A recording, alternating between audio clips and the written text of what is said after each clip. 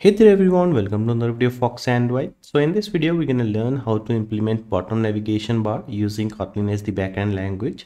So let me just demonstrate what we're going to get by the end of the video. So if you can see on the emulator, I have this app opened, and on the bottom we have three icons: home, profile and settings. Home fragment is already open. So if I tap on this profile button, the profile fragment opens up, and similarly if I tap on settings, the setting fragment opens up. So this is what we're going to get by the end of this video. So this is the basic illustration of how to implement the bottom navigation bar. So if you want to implement the same to your end application, make sure we watch this video till the end. So without much ado, let's get started.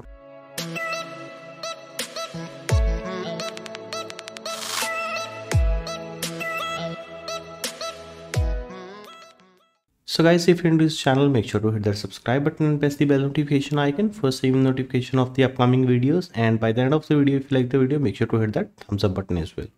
So let's start with the front end part. So this is my main activity. So let me just delete this text view. We need this. So let's first add the bottom navigation view, right? And then we need the frame layout for our fragments. Right, so we are going to constrain the bottom navigation view horizontally to the parent and the bottom to parent as well. And for the frame layout, we are going to constrain it horizontally to the parent and the top to the parent as well. Now let us just go to the split window. So for this bottom navigation, let's set the height to wrap content. Right, you can see it has taken up the height automatically, and let's just set the width as 0 dp. Let's just set the height and width of the frame layout to 0 dp as well, and let's just constrain the bottom of this to the top of the navigation view. So we are pretty much done with this. Just one thing, we need to give it an ID. So let's just call it frame layout, right? And it already has ID of bottom navigation view, so let's just keep this in that way only. Now for the icons, we are going to need three icons. So we are using vector asset, so new vector asset. So let's just search for home. Let me just quickly add these assets.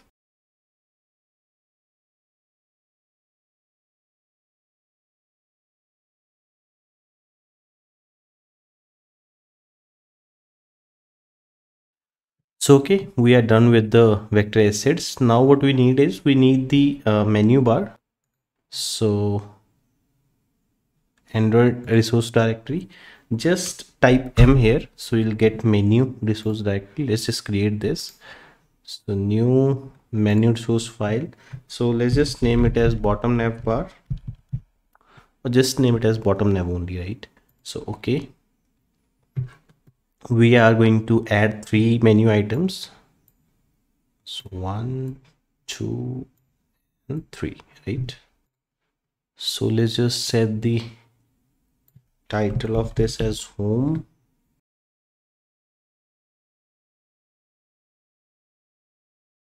and let us just give it ID as well.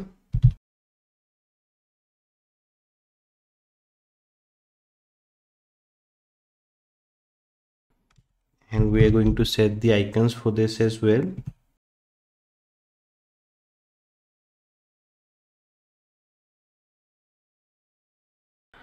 Right, we are done with the navigation bar. Now let us just set it to our bottom navigation view.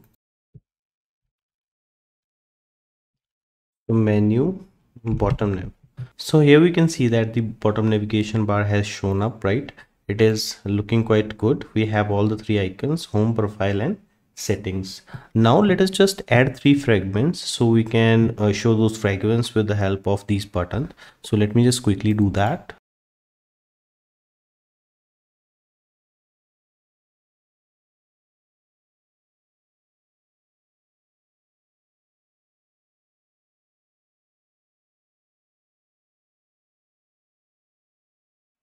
So we have got these three fragments, right? The home fragment, profile and settings. So let's just give it a basic design.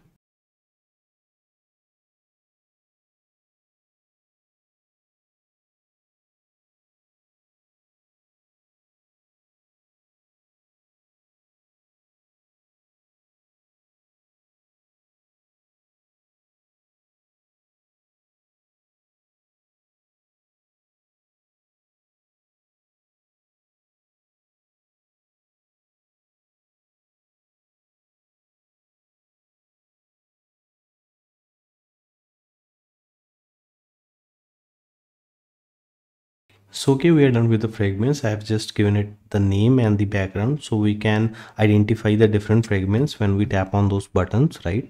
So now we are done with the front end part. Now let us just go to the backend code. So first let me just enable the view binding. Just sync the project. So okay, the sync has been completed. Now let us go to main activity and let's just get it done with the view binding.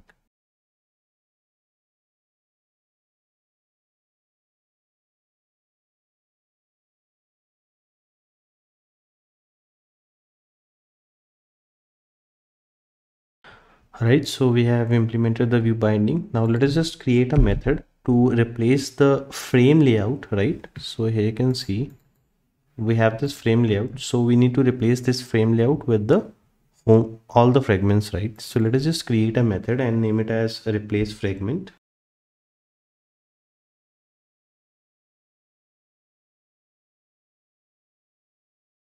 So it will take the object of the fragment as an argument.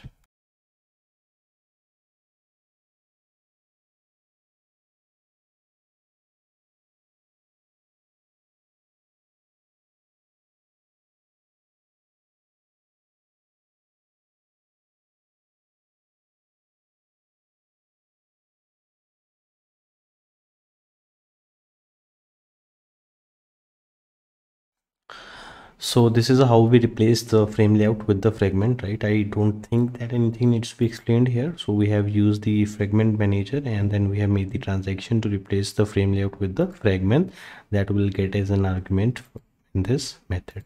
So now let us just implement the on-click events on our menu items. So for that we will use binding dot bottom navigation view dot set on click listener, right?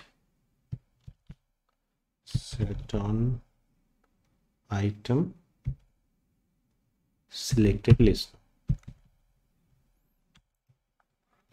So now we are going to use when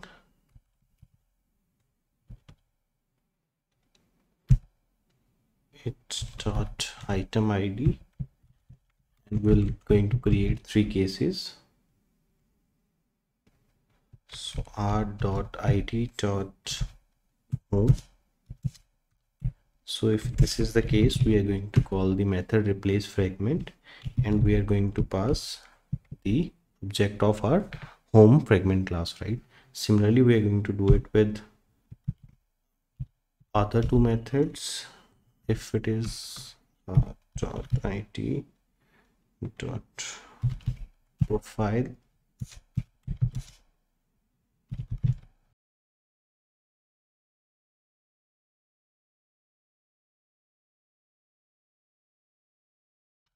and then we have to implement the else as well.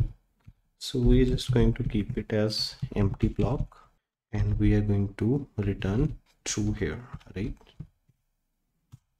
I think I have messed up a little bit with the brackets if I'm not wrong.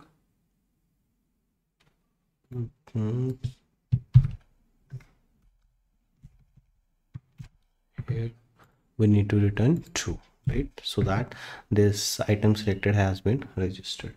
So one more thing, whenever the app has been launched for the first time, we want to show the home fragment. So we are going to call this method inside on create, right? And we're going to pass the object of home fragment here, right? So now we are done with all the things that we need to do. I guess one more thing, it's not important, I just like to do it. So if you just go to, I'll set it to no action bar so that it looks a bit nice. So let me just install this app to my emulator and see what we are getting. So let me just close this. Let's just build this app and run on our emulator, right?